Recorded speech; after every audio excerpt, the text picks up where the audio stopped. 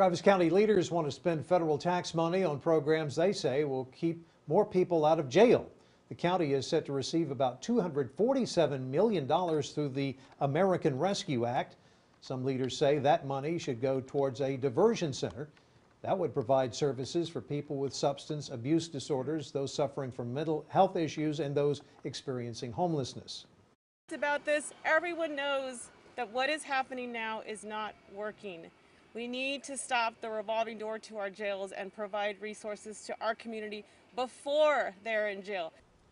The push to fund a diversion center comes at a time when Austinites are voting on Proposition B. If that is approved, Prop B would make it illegal to sit or lie down on public sidewalks, sleep outside near downtown in the UT area. Also, Prop B would prohibit camping in public areas not designated by the Austin Parks and Recreation Department.